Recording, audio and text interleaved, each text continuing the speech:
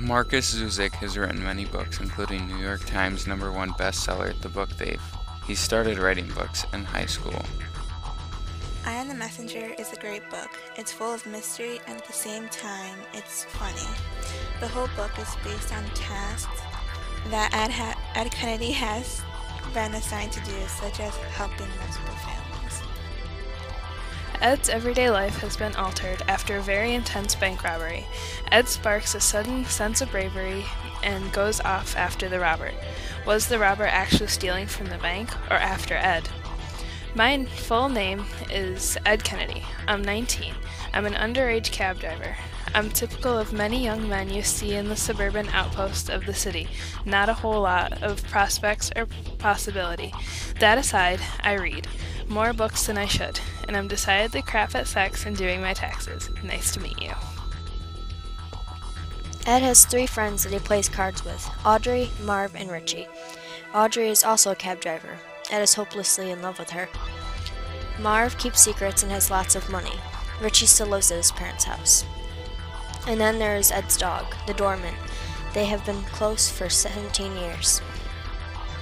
In the depths of an outer city in Australia. I'm getting a fine because of this useless bastard. I can't afford another fine, Ed. The car's not even worth it. What? Marv, the car's an embarrassment, okay? It doesn't even have a handbrake. It's sitting out there with 2 bricks behind the back wheels. Half the time you don't even bother locking it. You're probably hoping someone will flog it so you can collect the insurance. It isn't insured. Exactly. NRMA said it wasn't worth it. It's understandable. Who's talking back there?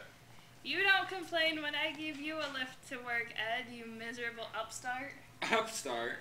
What the hell's an upstart? I said shut up back there. Hurry up then! Get your foot off me. What? The bastard talking. It's Ed Kennedy, sir. It's Ed who's talking. Oh, shut up, Ed. Or I'll come over there shooting the arse after you. You're 20 years old, for Christ's sake. Shut up, Ed. If I get shot, I'm blaming you. I said shut up, Ed. Everything's just a big joke, isn't it, Marv? Right, that's it. Shut up, Marv. Who the hell are you? I'm Richie.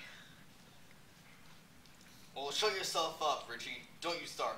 No worries. Thanks a lot.